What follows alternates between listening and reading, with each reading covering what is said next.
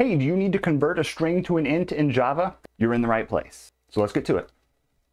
So you're programming in Java and you've got a string that contains a number, but you need to be able to convert it to an int so you can do math with it. How do you do it? We're going to look at a super fast, super easy way to convert your string to an int. So let's say you've got something like string int equals 5 in quotes. So maybe you got that from user input, or you parsed it from some other string or something like that. Maybe you're trying to use that string int to like do some math and print something out at the same time, kind of like system.out.println, let's see, string int plus 6.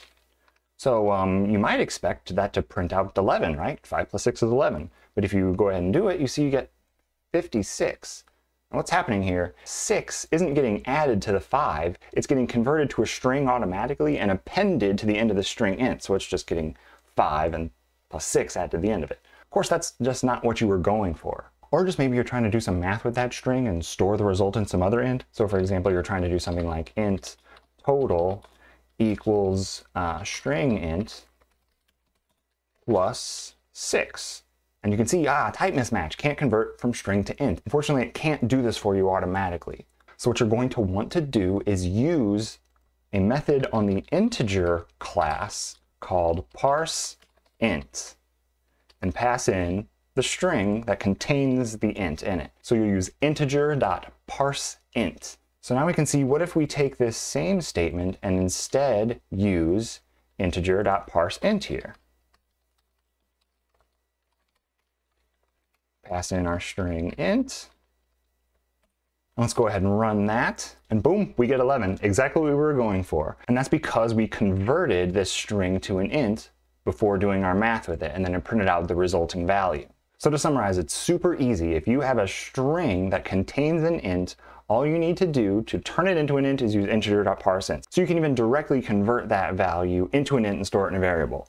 So like int myInt equals integer.parseint string int. So you're passing in your string to this integer.parseint method, storing the result in myInt. And then you can take this myInt and do whatever kind of math you want with it. Add, subtract, multiply, divide, mod, whatever, anything you want.